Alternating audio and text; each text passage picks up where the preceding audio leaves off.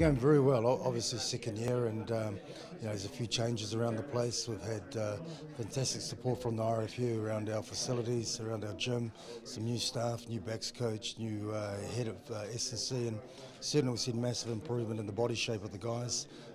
Everyone's working hard, but just like everyone else is. But I suppose the big one is that we're being able to build on what we started last year.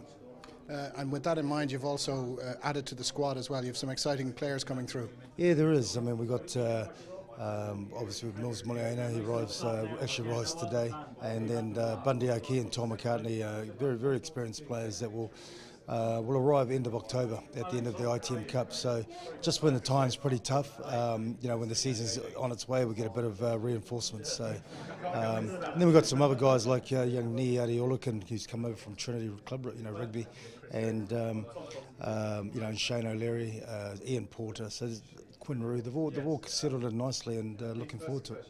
And of course, over the summer, Robbie Henshaw and Kieran Marmion added to their international experience.